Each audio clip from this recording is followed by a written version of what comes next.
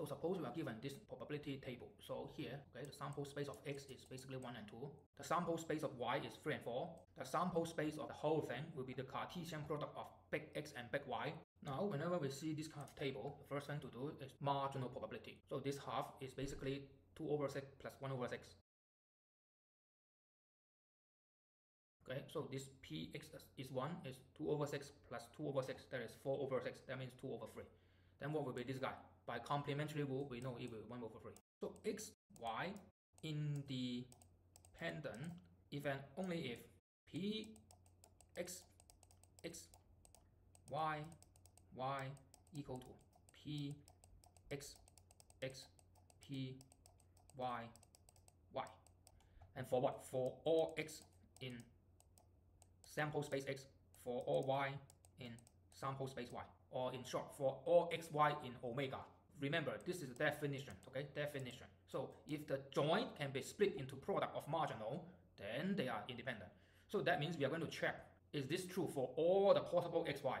So is px equal to 1, y equal to 3 equal, this is question mark, to px is 1, okay, and py is 3.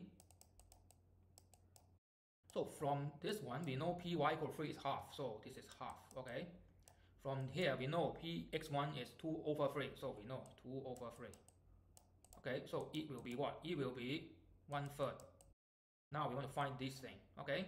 What is this thing? This thing is x1, y3, so it's this thing. x1, y3 is 2 over 6. 2 over 6 is what? 1/3.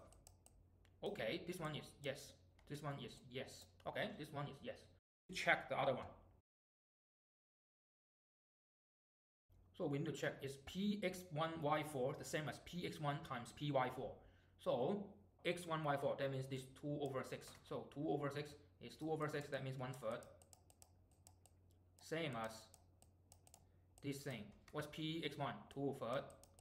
What's py4? py4 half, okay? So after simplification, this cancels out with this one, we get 1/3. Okay, this is true. Good. Then what's next? We need to check the x2 case. Okay, so px equal to 2, y equal to 3. x2, y3, this one. So 1 over 6. 1 over 6. Is it equal to x2, y3? Okay, x is 2, this one. Okay, x is 2, this one. 1/3, okay? 1/3. Now we want py3. py3 is this one.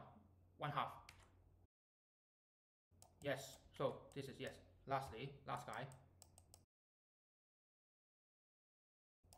So x2, y4. x2, y4. This one, 1 over 6. Okay, px2 is this number, so 1/3. And then y4, this one, half. Yes, this is true. So therefore, for all the 4 cases, this is true.